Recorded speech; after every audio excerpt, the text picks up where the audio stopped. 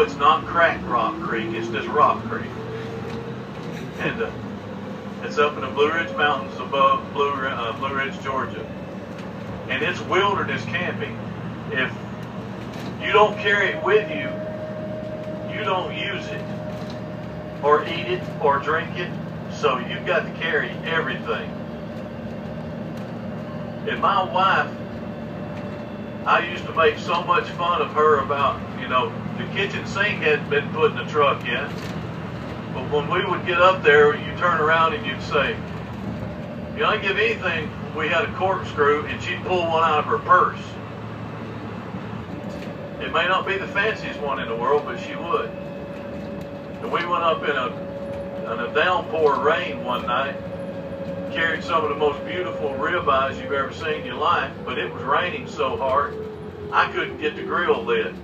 So I cussed and fussed and moped and fumed and raised several different kinds of hell, but that still didn't get my steak cooked.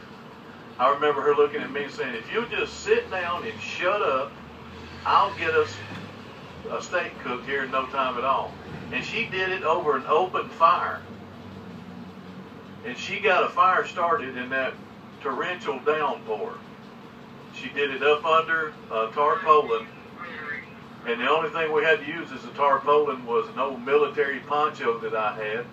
And she stretched that bad boy out and cut and formed tent poles for it, or canopy poles for it, and built that fire up under that thing and cooked those steaks on the open fire, on a grill that you set over the rocks. And we had baked potatoes and salad and ribeye steaks for supper in a downpour with a good bottle of Merlot.